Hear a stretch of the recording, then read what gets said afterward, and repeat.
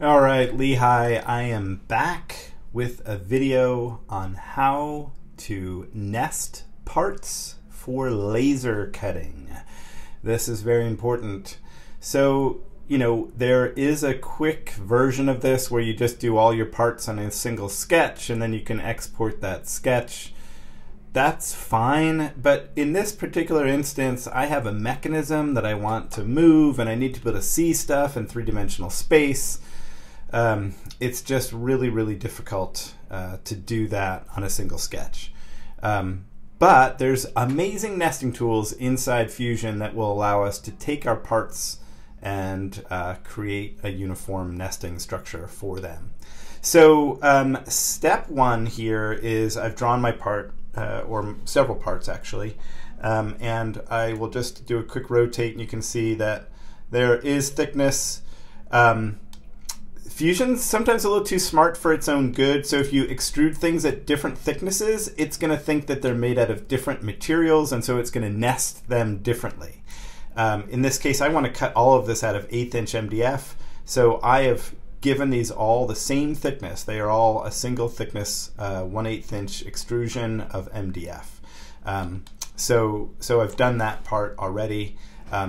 Again, if I extruded the base plate to 1/4 inch, it would want to nest that on its own sheet of material because it's thicker, instead of nesting them all together. So that's the one caveat with this process.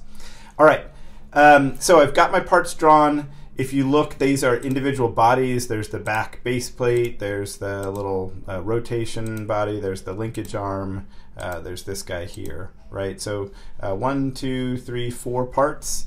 For this to work, these have to be components.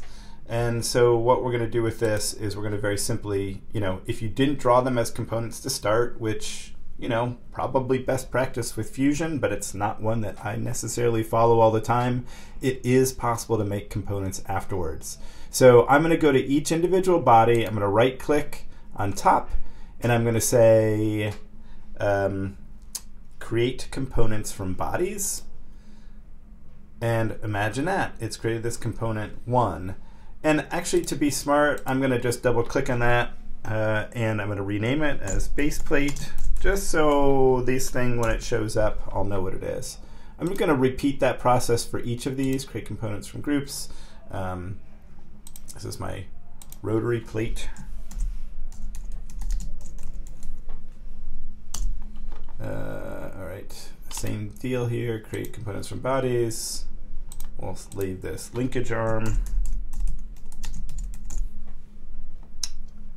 And one more time, slider. If they are not components, Fusion does not see them when it does the nesting part. So that's why we have to do this part. Okay, so I now have my 4 components. I can turn them on and off depending on what I want to do, but they are all where they are. Okay, the second thing I want to do, which just makes the next step easier, is to apply materials to these objects that are not steel.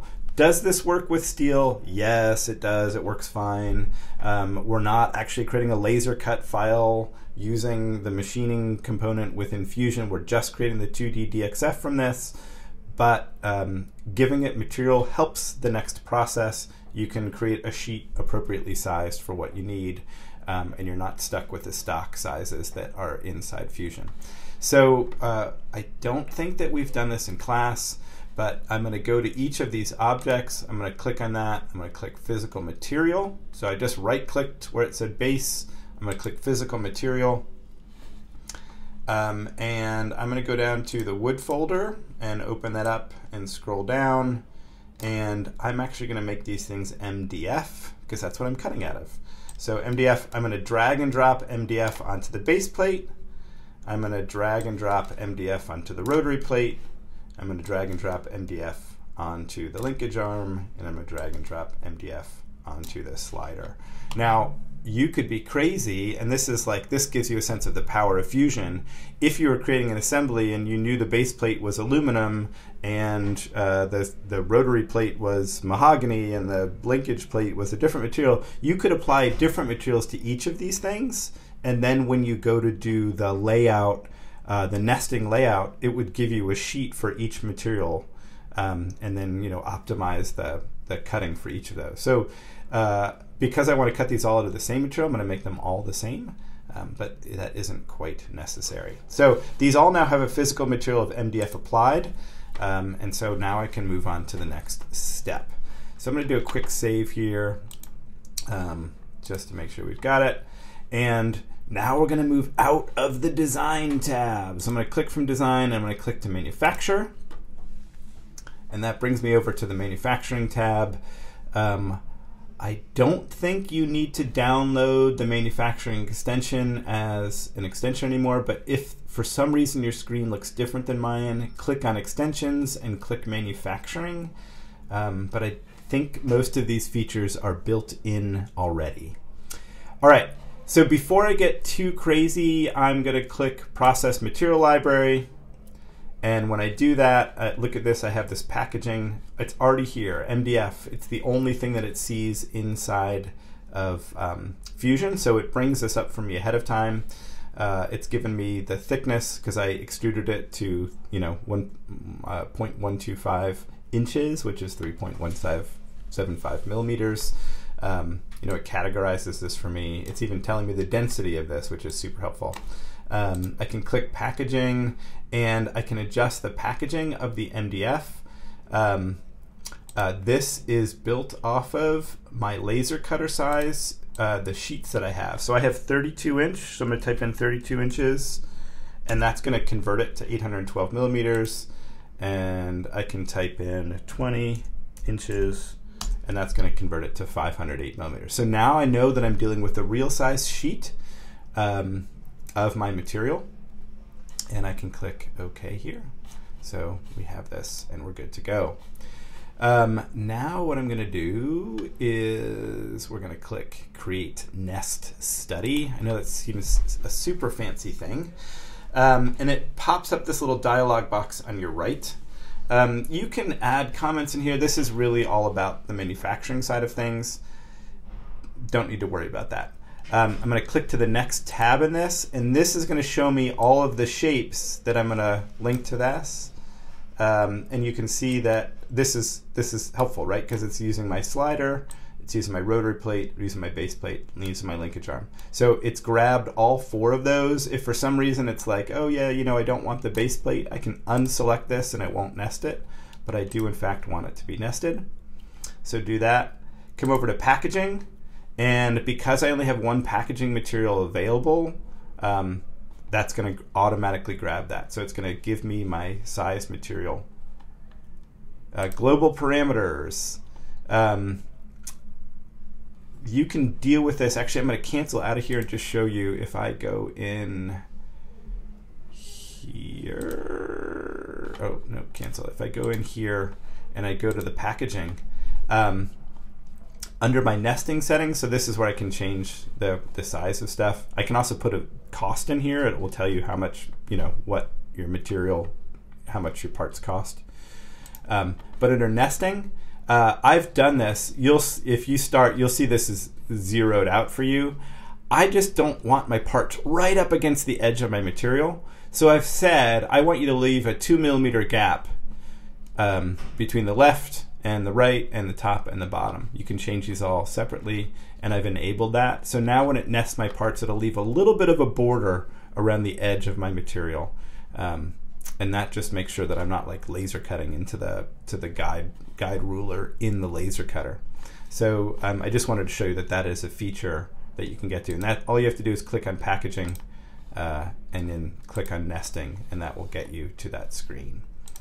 All right, so now I'm going to go ahead and create a nest study.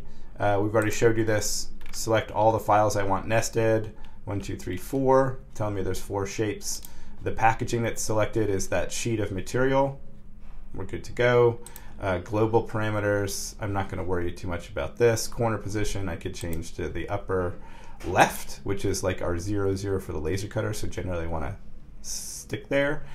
This remnant optimization, this is a really nice feature. I can say like, I want to minimize length, meaning it will try to nest everything on the left-hand side, or I can minimize width, which means it'll like nest everything either the top and bottom, or I can do, minimize the length and the width. So it's kind of up to you how you want to do this stuff. I like this minimize length, so it's going to try to nest everything on the left-hand side as much as possible. And click next over. Create manufacturing model, super terrific, include stock, and click OK. Give this a few seconds, and lo and behold, here's my sheet of material, there's my full sheet of material, and it's nested these parts with those borders, right? It's got that 2 millimeter border between left and right edge, and the left and right edge of my material. This is saying like, oh, you're only using this much of your material, so you get a sense of what that looks like. Super terrific. This now, everybody, if I open this up, I think, yep, I right click here on top of the sheet 1 and I click export, and I'm going to export it as a DXF file. And that's the DXF I can bring into Ruby. So I just simply save this, and that will be what I bring into Ruby. So there we go. It does pop up a couple of things. You can custom configure stuff, but I don't need to custom configure things, so I'm just going to click OK, and it will save that file for me. So there you have it. That's nesting inside Fusion, and this works really well with this mechanism project that we're working on. I certainly hope that was helpful, and tune in later for more exciting videos.